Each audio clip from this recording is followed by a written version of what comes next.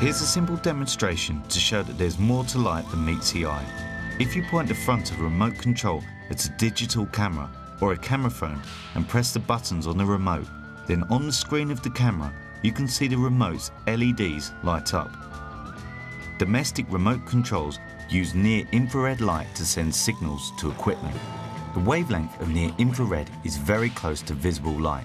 It's slightly longer than red light, and the sensors in digital cameras are responsive to those frequencies, even though our eyes are not.